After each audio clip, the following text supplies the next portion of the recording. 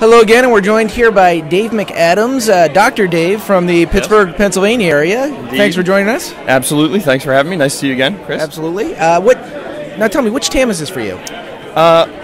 Only my second, but now I consider myself a well-seasoned veteran.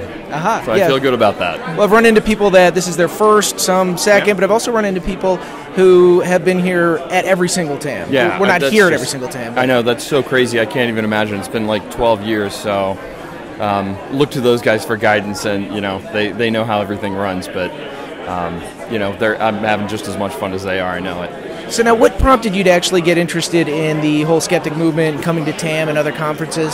Yeah, I got about 7 years ago. I kind of decided that it was okay for me to say that I didn't believe in God anymore, and kind of once I did that, I have a huge background in science anyway, and so once I did that, I let that take over. And you're a doctor, and I understand that doctors have to take science classes? Yeah, a couple here and there. Mostly it's about bad handwriting, but, there's a couple of science things here and there. But once I did that, I just kind of fell into this movement. I mean, I think once you allow yourself to sort of deconvert, which is what happened to me, then you discover all of these things, and you really don't feel alone anymore. And it becomes kind of easier to find this crowd. Are you looking forward to anything specific this weekend?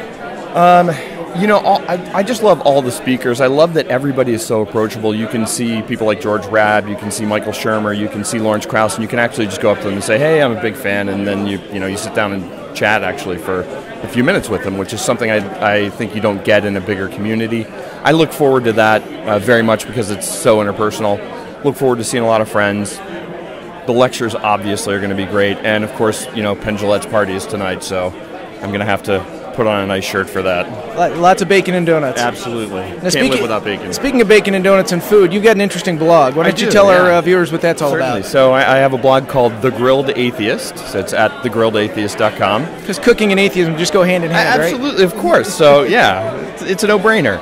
I really wanted to, a couple of months ago, sort of just dive into the community more and sort of get out there and network a lot more, and also sort of just say what I'm thinking.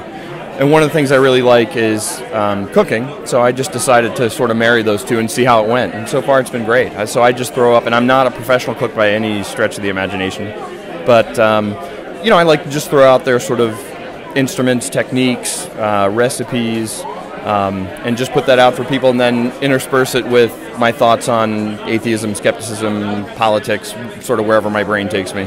Very nice. Well, check them out at thegrilledatheist.com. Dave, thanks for joining us. Have a great time. I appreciate it. Thanks.